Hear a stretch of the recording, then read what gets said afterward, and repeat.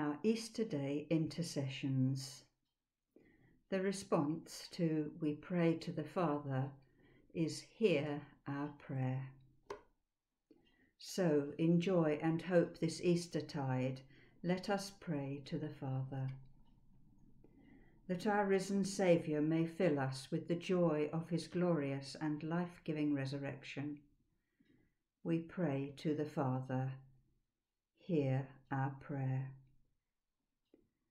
That persecuted Christians and all who suffer for their faith may find fresh strength in the good news of Easter, and that we, in this time of isolation and uncertainty, may hold firm to our resurrection faith. We pray to the Father. Hear our prayer. That God may grant us humility to be subject to one another in Christian love. We pray for our church family in Broomfield, for our ministry team, church wardens, PCC, and all who bring their gifts to our fellowship. And we pray that we may use this time apart to deepen our prayer for each other. We pray to the Father. Hear our prayer. That he may provide for those who lack food or shelter or work. We pray for all refugees, for the homeless, and for all those who have lost their jobs recently due to the coronavirus pandemic. We pray to the Father. Hear our prayer. That by his power war and famine may cease through all the world.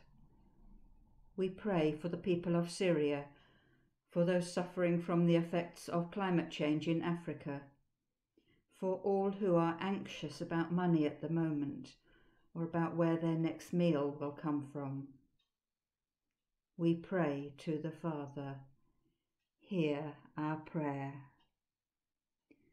That he may reveal the light of his presence to the sick, the weak, and the dying, to comfort and strengthen them.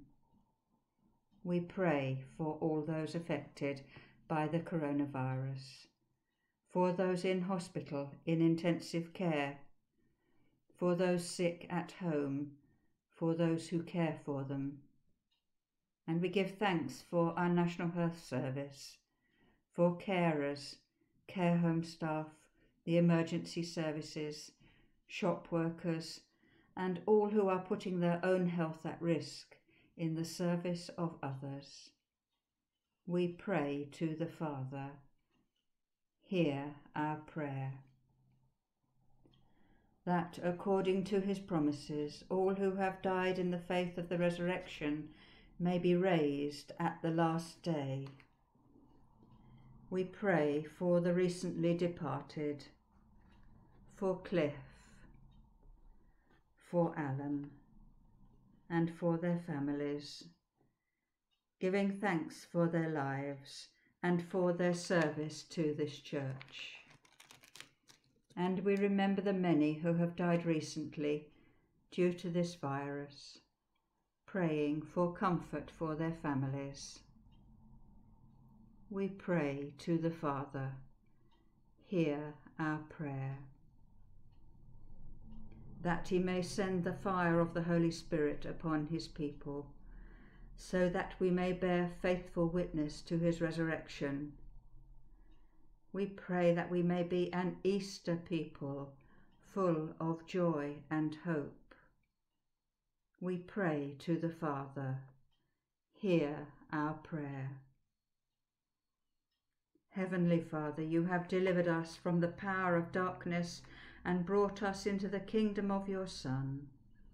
Grant that as his death has recalled us to life, so his continual presence in us may raise us to eternal joy, through Christ our Lord.